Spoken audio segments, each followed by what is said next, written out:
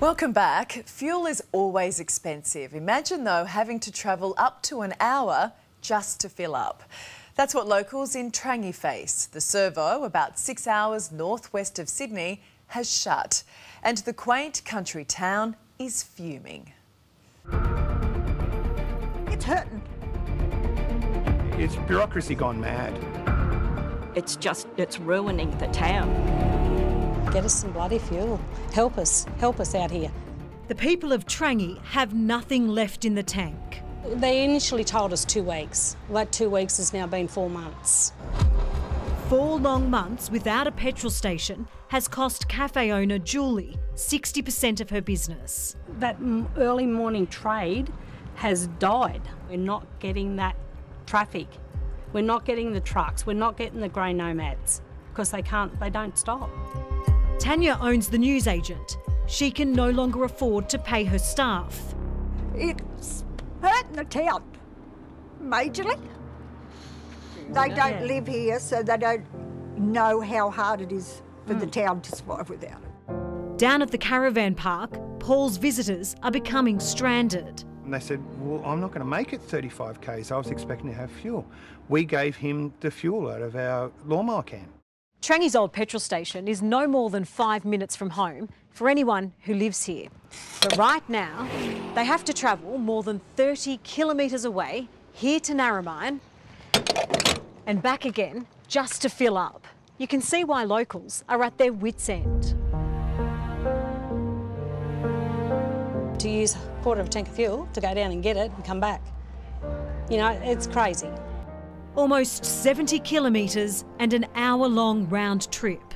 We didn't realise, as a township, how important our little service station was. They keep telling us as they fuel's coming, it's coming. Faye is 92. She once ran the local petrol station. I took over the Shell service station for a couple of weeks and ended up being there for 20 years, so I know all about fuel. Lucky she has her quilting to keep busy because Faye is on a restricted licence, meaning she can only travel up to 10 kilometres from her home. You're pretty good for driving at 92, Faye. Oh, I love my driving, yes, I do. I've got friends just sort of out of town a few kilometres and I like going out to their place for a lunch or something like that. Like many of the elderly residents here, they have to rely on people like Alex, who's been making the 70-kilometre round trip just to fill up jerry cans, the only way to get petrol back to town. Kindly put them into our cars for us, so it's been wonderful, their help here. Ampol abandoned the old rundown site in December last year. Since then, it's been a bureaucratic battle. If there's a lesson to come out of it for government bodies, it's get out amongst the people. Don't try and do it by email and Teams meetings. You know, COVID's over, get out. Get out into the regional areas that you're responsible for. Paul McCallum owns Inland Petroleum, a local company who started negotiations for the new lease 18 months ago.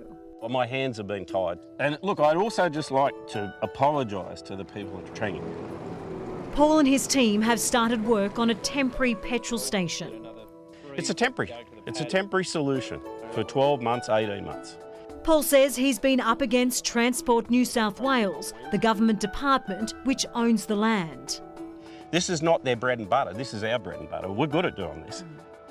But they didn't really understand, so they put a lot of conditions that weren't relevant to what we're doing. Is this bureaucracy at its finest? Yeah. How has this felt to know that these people here have been suffering? Well, difficult. I could imagine it's very difficult. We need to get it done as quick as possible.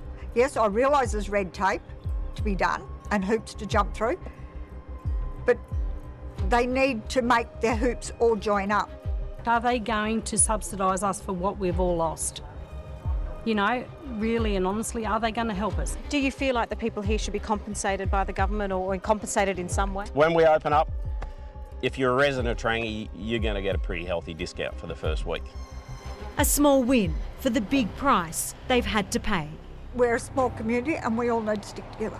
We'll battle through, but it won't be a 5-minute fix.